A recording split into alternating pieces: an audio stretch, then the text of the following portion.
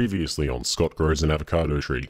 I came out to check on the seed yesterday, and it had developed this crack from the top of the seed until about halfway down it.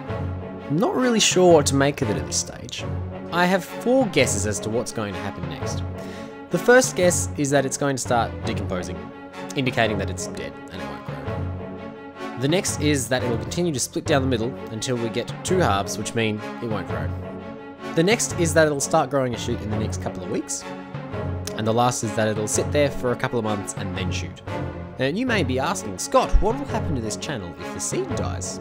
And to that, I answer, we will go into a period of mourning. And now, the continuation of our journey. I've been closely watching the seed, and I am very pleased to report that it is not dead, it's not started decomposing, nor has it split down the middle, it stopped splitting there. This lends me to think that the seed is going to grow. It even looks as though there's a sprout coming from in there, but it hasn't got a root yet, so I'm not really sure what to think about that just yet.